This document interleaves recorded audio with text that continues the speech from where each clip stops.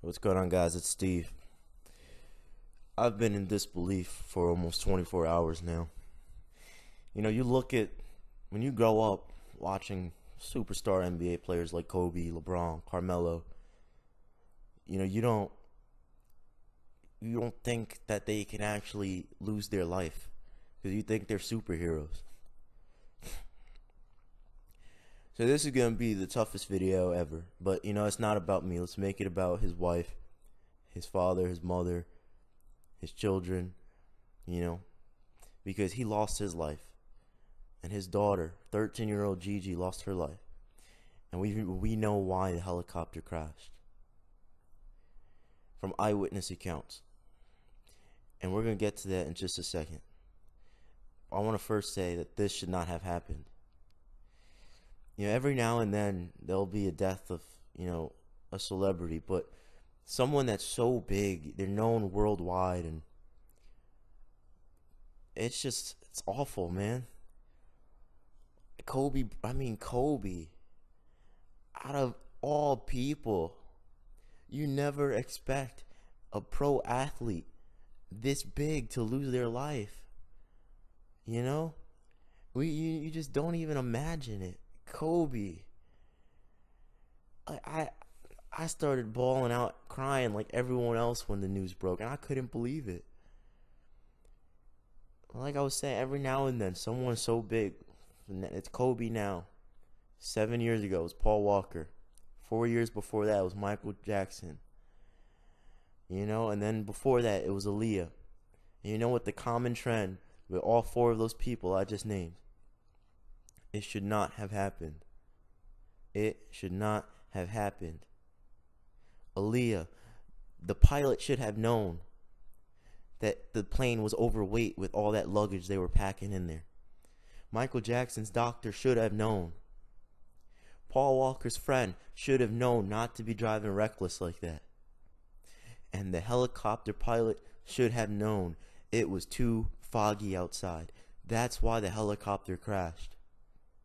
From eyewitness accounts, the helicopter was hovering right above, I forget the name of the highway, right above the highway. And then right before it crashed, it looked like the pilot was disoriented. And the pilot, it's like the Bermuda Triangle. Everyone thinks, oh, it's some mythical stuff. No, it's just like you get disoriented. And that's what happened with the pilot. He didn't know what was up, down, left, or right. Because it was so foggy that the police helicopters were grounded. So foggy that people on the ground could hear the helicopter right above them and couldn't even see him. The people couldn't even see the helicopter crash. They just saw the flames and the explosion afterwards. This should not have happened. Things like this should not happen. He should not have been flying. And it is so heartbreaking because Kobe Bryant, his 13-year-old daughter Gigi, and everyone else on board should be waking up this morning like the rest of us. Kobe just congratulated LeBron James. He just congratulated LeBron James on passing him on the all-time scoring list.